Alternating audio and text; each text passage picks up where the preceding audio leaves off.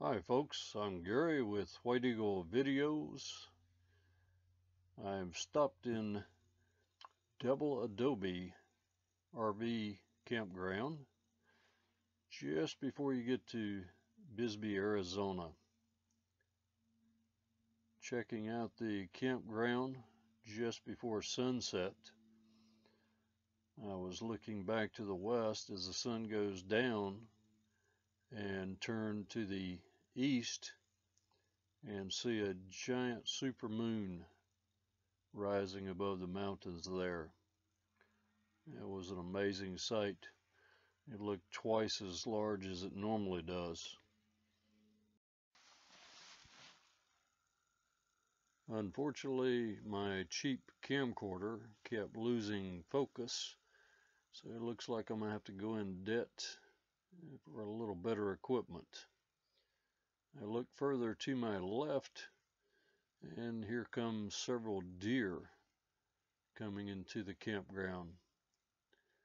Unfortunately, losing focus again several times, but hopefully you can see a little better. It appears that the deer have gotten used to the people and the noise of the campground, and I believe somebody has been laying out some feed for them because they walk a little bit over to the right, and it appears to be something on the ground there. They tend to be a little frisky or a little territorial when they get around the feed. They don't appear to be paying me much attention at all, and at this point I'm only about 20 feet away from them, but they tend to be accustomed to the people walking close by.